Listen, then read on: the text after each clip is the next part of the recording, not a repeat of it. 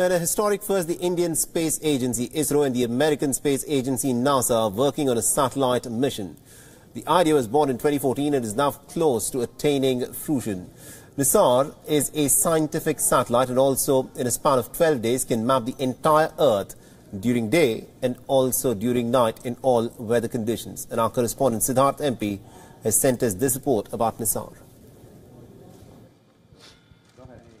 A team of Indian and American space scientists are gathered at a NASA facility. The customary coconut is broken and everyone cheers in excitement.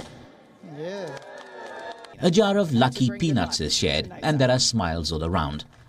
The Indian and American space scientists are acknowledging each other's culture and lucky charms.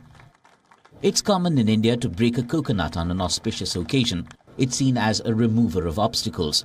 American scientists at the Jet Propulsion Laboratory consider it a lucky charm to have lucky peanuts during a major mission or milestone.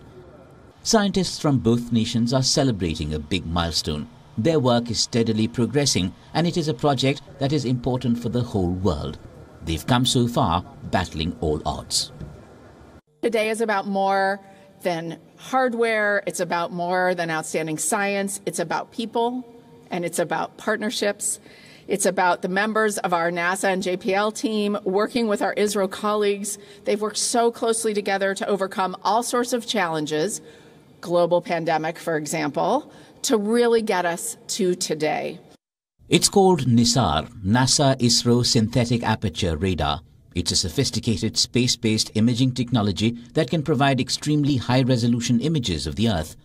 The image data from this satellite can help scientists identify changes on land and ice down to a fraction of an inch. Virtually everybody on this Earth is going to be affected by the science data that NISAR is going to return. Farmers, knowing they're overwatering, underwatering, don't plant in this field, optimizing their crop yield, which is extremely important throughout the world. So NISAR has the ability to touch everyone, and there's not many science missions that can say that. Operating from an altitude of 747 kilometers above the Earth, the satellite and its data will help scientists predict natural disasters and better understand the impact of climate change. NISAR is designed to work in day, night and all weather conditions. Every 12 days in orbit, NISAR will be able to map the entire Earth. The mission is designed to stay in orbit for at least 3 years, but it could well last more than 5 years. We have been working on an interesting payload, the NISAR, the synthetic aperture radar, in 2 bands, L and S band. The integration of this payload, both at India and at JPL, has been now completed. It has gone through all the development testing, evaluation. Now we are flagging off from JPL to India for the further integration with the satellite bus.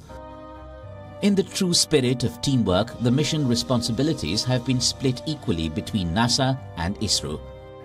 NASA has developed crucial satellite components, including the L-band radar, the radar reflector antenna, and onboard electronics and communication hardware.